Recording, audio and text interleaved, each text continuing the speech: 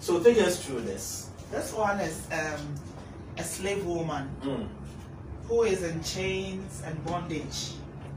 And you can see her fellow woman also hanged on the tree, which is what was happening in the pre-colonial, in our time, in the early days of our ages, yes, when the Europeans took over. Right. So it's kind of singing out. You can see the music tunes here. Right. So she's kind of, this thing used to be put on their necks for them to sink into the muddy waters. Okay.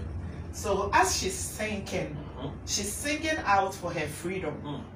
And as you can see, the chains are breaking.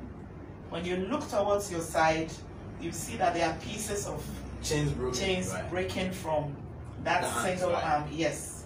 So it's a kind of freedom. It's